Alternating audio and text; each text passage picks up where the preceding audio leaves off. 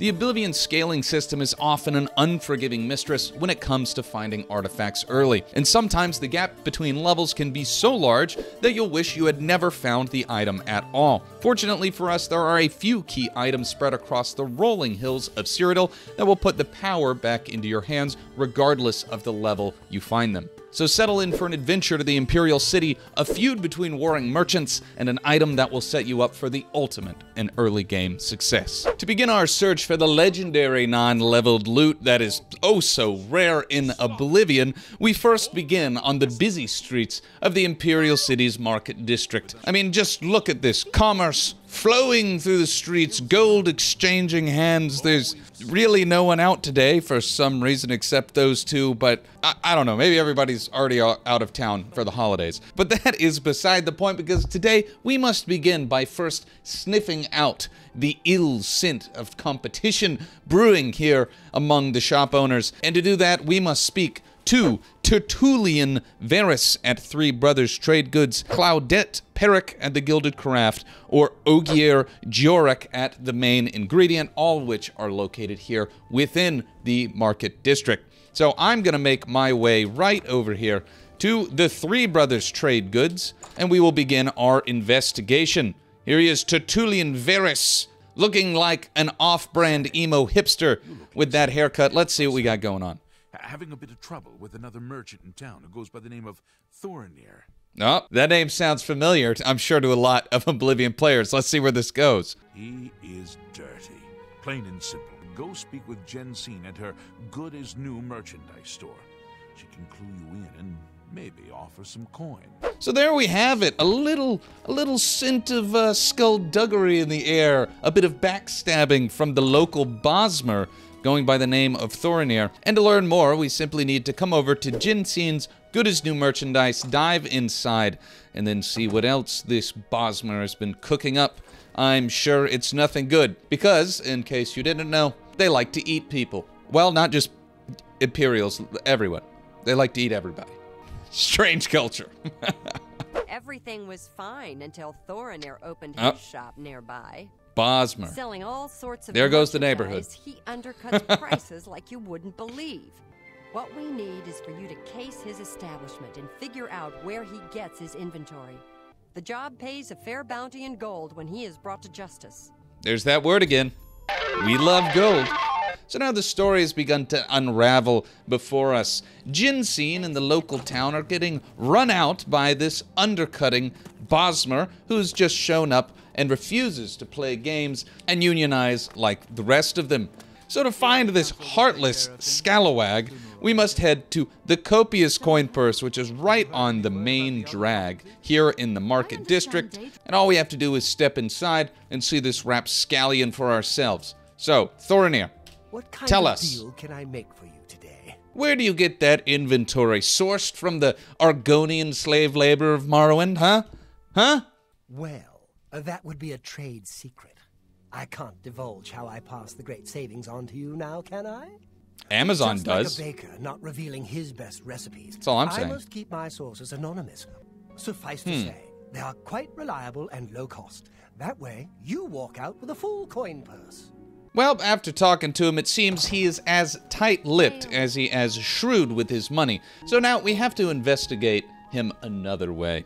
Let's sit here and wait around until about the hour of midnight. And once it has become dark enough, let's sneak our way over to the garden behind his establishment. Now, let's escort ourselves over here. Do a little shroom and distract us for the time being, and let's wait and see what happens. Oh. There he is! Okay. Now we must sneak closer. What kind of clandestine meeting is this? Not so loud. How many times have I told you that? The next shipment will be sooner than I expected. Just have the money. Oh, see, told you. It was a supply chain thing. I mean, I have enough. I got the sweatshops up in Morrowind, just churning out goods. Thorinir is the father of capitalism in Cyrodiil. He just doesn't know it yet. Cut back now, and I'm going to take my business elsewhere. Or maybe pay a visit visit to that Jensine and tell her about your little... Oh, blackmail. Fine. You made your point. I've observed a meeting between Thorinir and a mysterious man named Argamir. Looks like my new target is Argamir. I should follow him and see where he goes. Alright. So once again, the antithesis of sneaking, this heavily armored Nord goes on an investigatory Splinter Cell mission to find out what crimes lay beneath the heavily cobbled streets of the Imperial City. What could go wrong? Hey, oh god, what? He's onto us. Good thing NPCs are as dumb as a sack of bricks. So, we will just, let's just make our way silently here. I'm imagining our armor just, like, clanging behind him as we walk. It's always funny to extract yourself slightly from the game and think about it, what this would be like in real life. So now we know Thorinir is in deep with some very bad people, or at least one very bad person. But now our level 1 self has tagged behind him into the Talos Plaza district, and soon he will be entering his home. And there it is. The den of debauchery. I've discovered that Argamir has a house in Talos Plaza. I should go inside when he's not around and investigate. Alright, let's post up somewhere he won't expect. Okay. Become one with the trees and the grass. Gotta take the armor off to be sneaky, right? There we go. Alright, nothing to see here, people. Just a naked Nord in the bushes. What, have you never played Morrowind? Got half the Nords are naked. This is just expressing his true culture. So, let's wait here and hopefully Argamir doesn't find our little display too entertaining. So, I'll move us forward about 10 hours to midday. Here we are. Our calves, noticeably sorer. Let's wait for the guard. Oh, nothing to see here, sir. Nothing at all. Top of the morning to you. We're looking for legendary items, believe it or not. Not stealing them. Well, sort of stealing them, but we'll get there in a second. All right, so now that we're alone, let's pop into Argamir's house here. Well, once you're inside Argamir's house, we can immediately make a beeline to the back and head into Argamir's basement. Again, facing the most treacherous of enemies in Oblivion, the average lock. I have never felt comfortable lockpicking in Oblivion. It's the strangest thing to me. I don't get it. It's part rhythm game, it's part muscle memory. I just never got it. But here we go again. Auto attempt out of it. All right, now that we've made it into the blackmailer's basement, we must continue making our way down into the depths.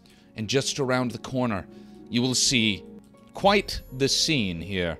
I've found my way into Argamir's basement. The place consists of an odd assortment of clothing and trinkets. Most disturbing is the dirty shovel and mud, encrusted boots tucked into the corner, and the bits of ground bone meal strewn about.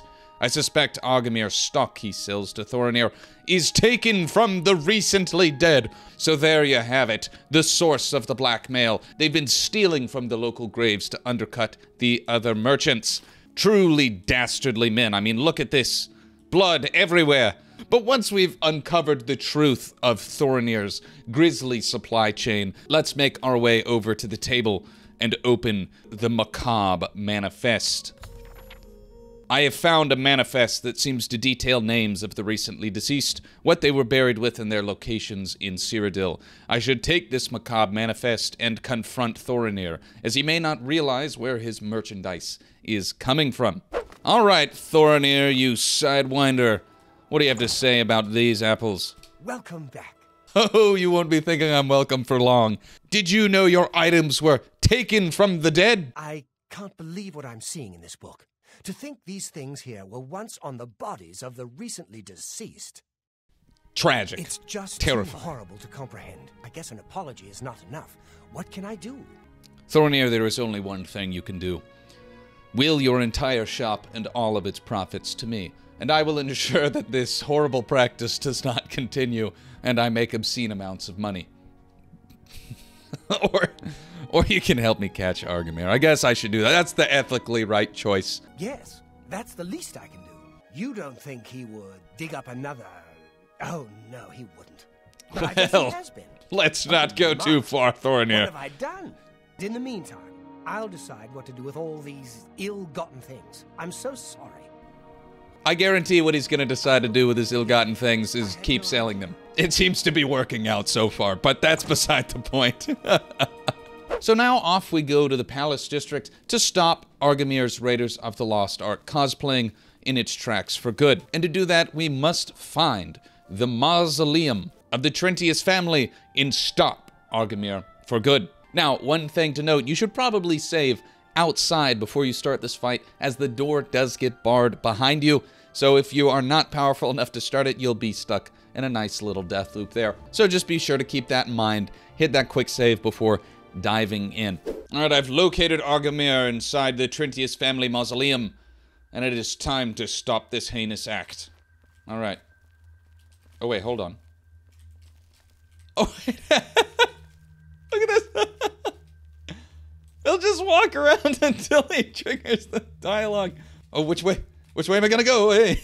That guy doesn't even care. That is the worst hired help I've ever seen. That dude should be bashing my face in right now.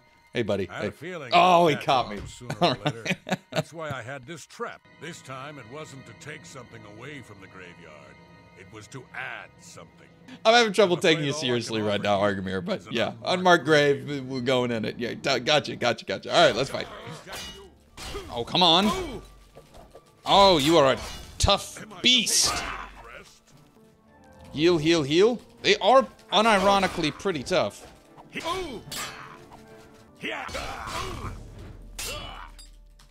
All right, Argamir's dead. Now for the lackey. All right, I got you. There we go. Success. Okay. Whew, that was actually pretty tough. I forgot how hard they were, and it is mainly because of the first awesome piece of loot, although this is not what we came for, but certainly something worth mentioning for the Unfinished Business quest. It is the unique sword from Argamir, which is the Debaser here, and we can see that it has drain willpower and drain endurance on strike. Part of the reason Argamir was slightly destroying us in that fight. But, again, this is not the point of the video, and technically isn't even the end of the Unfinished Business quest, although you do have to get to this point in the quest to gain access to the mausoleum. So all that stuff you saw before this, completely mandatory.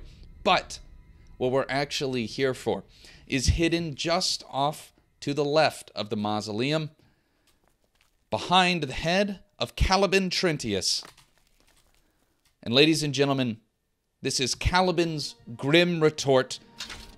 And now let's take a look at this incredible item.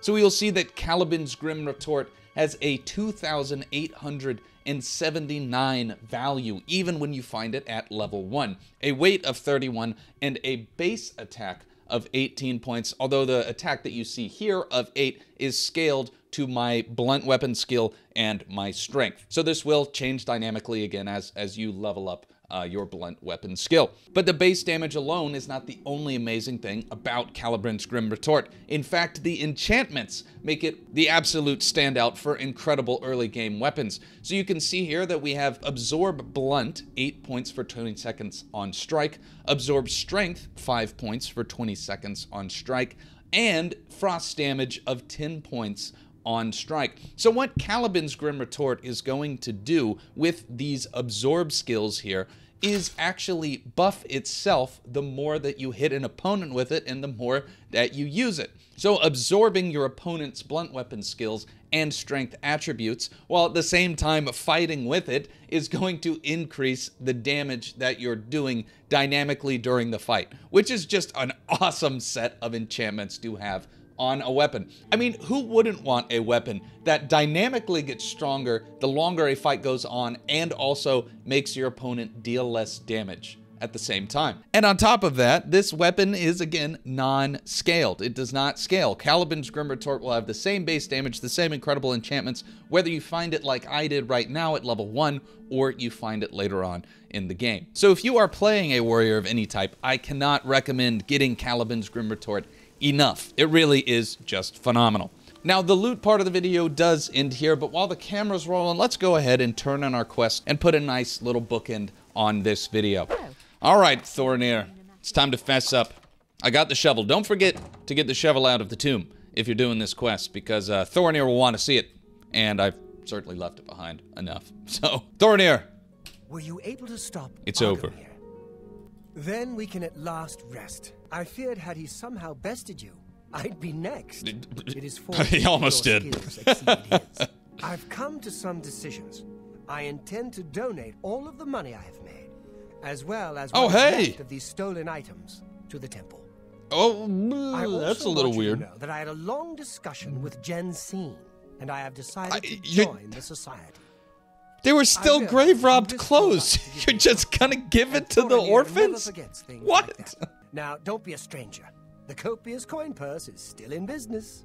All right, all right. I'm You've shown a little me mercy. confused about the, gifting the clothes, re-gifting them from the desecrated graves, but let's at least see what our reward from Jensine is, and hopefully it is worth the moral conundrums we've been put in during this video. So Jensine, the deed is done. I have been anxiously awaiting your return. This shovel will certainly confirm Agarmir's crimes.